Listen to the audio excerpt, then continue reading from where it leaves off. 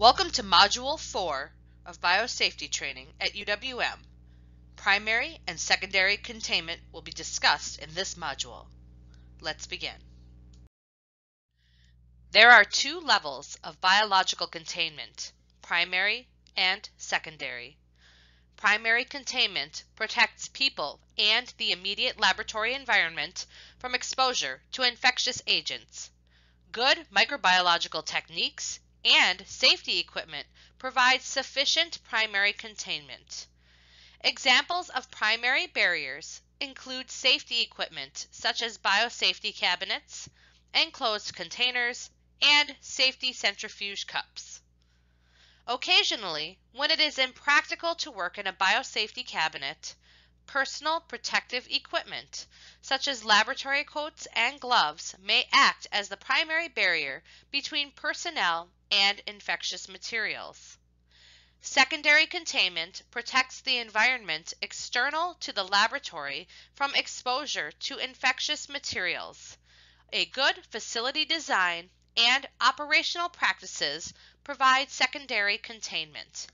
Examples of secondary barriers include work areas that are separate from public areas, decontamination facilities, hand washing areas, special ventilation systems, and airlocks.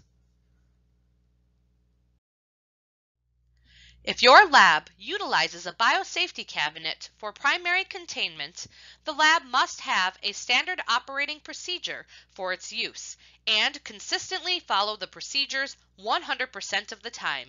A few key tips to remember when using your biosafety cabinet include: it's not a storage cabinet. Do not use it as one.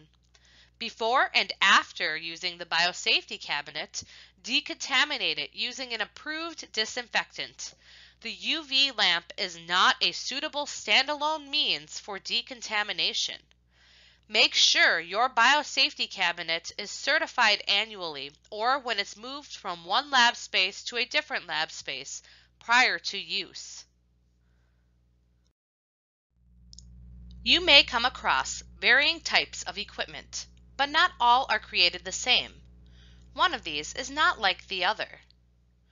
A laminar flow hood, or a clean bench, is designed for providing a sterile work environment, but it does not protect personnel or the surrounding environment. For use with non-infectious materials, such as making media, this would be an appropriate choice. Do not use this with potentially infectious materials, volatile or flammable chemicals, or waste anesthetic gases like isoflurane. The biological safety cabinet or biosafety cabinet protects against exposure to particulates and aerosols from biological agents. It provides product, personnel, and environmental protection. It is only for use with work with infectious agents, nuisance dust, and allergens. It is not recommended to use with volatile or flammable chemicals or waste anesthetic gases such as isoflurane. A chemical fume hood is a ventilated, enclosed workspace that captures, contains, and exhausts harmful or dangerous chemical fumes, vapors, and particulate matter outside of the laboratory. It is the best choice for hazardous chemical work. Do not use it when you need a sterile environment. An animal transfer or cage change station is for animal allergen control during animal husbandry operations. It is not appropriate to use for husbandry of animals that are infected with biological agents or chemically hazardous materials.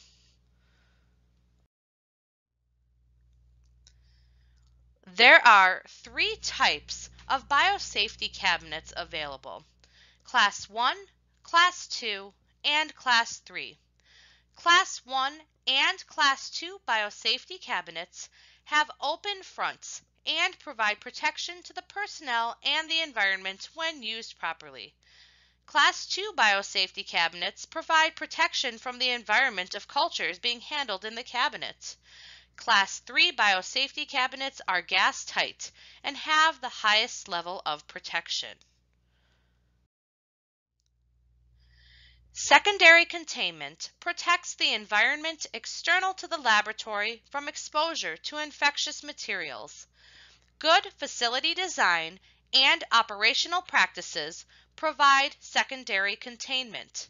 Examples of secondary barriers include work areas that are separate from public areas, decontamination facilities, hand washing facilities, special ventilation systems, and airlocks.